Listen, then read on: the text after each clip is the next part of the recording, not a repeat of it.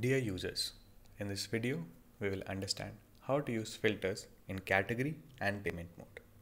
The use of filter is to fetch out the details of transaction, that is cash in and cash out, under a single expense head, category or leisure.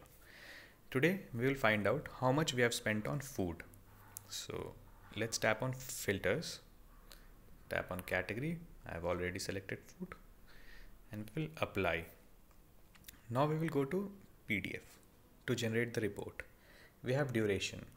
You can change duration as well. Tap on duration and select whatever duration you want. If you want a particular specific date range, tap and you can select.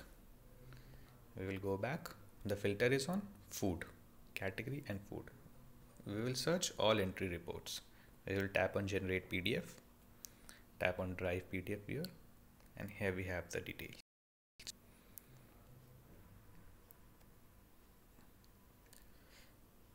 Let's go back and clear all the filters.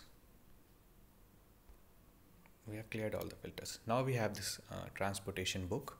We will go to PDF and now we have the option to filter report on the basis of category, filter report on the basis of payment. So we will go to category, generate PDF.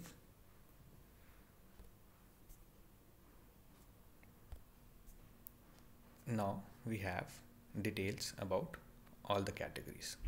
How much we have spent on fuel, how much we have spent on deposit, tolls, food and bills, cash in transactions, cash out transactions and balance. Similarly, you can go back and select payment mode summary and generate PDF. This will give you an idea of how much transaction has happened via the mode of payment.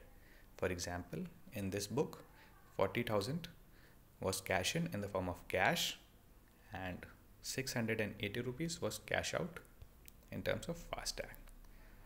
This is how the filters work. Hope it will be beneficial for you. Thank you.